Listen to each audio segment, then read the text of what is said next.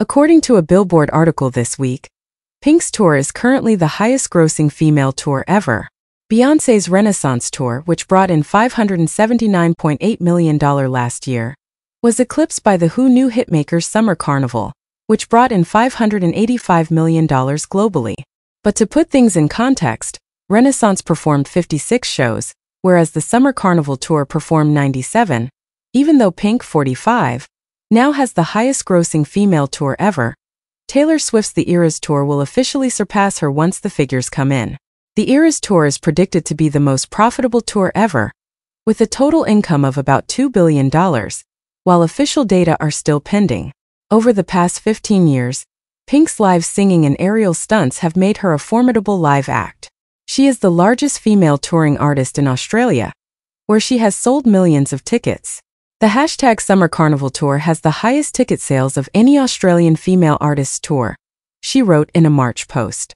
We just did it together on the Summer Carnival Tour, but no one else has ever played 20 stadium shows across Australia and New Zealand in a single tour, she added.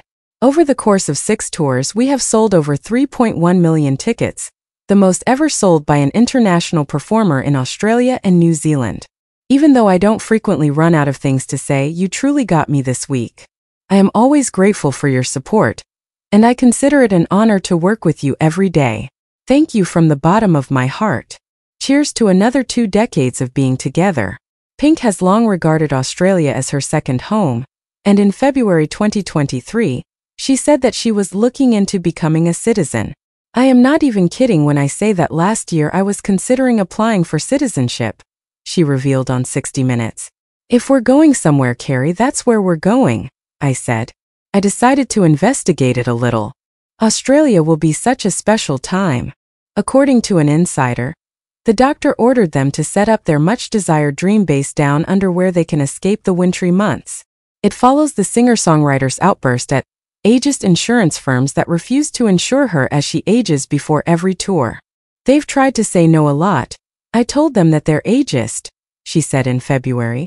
I told them to look at all these dudes in the NFL who do all this crazy stuff and you insure them, but somebody pointed out there are many of them but just one of me and I can't be replaced. Even so, they didn't mind when I was 25, and I've become stronger since then, she said.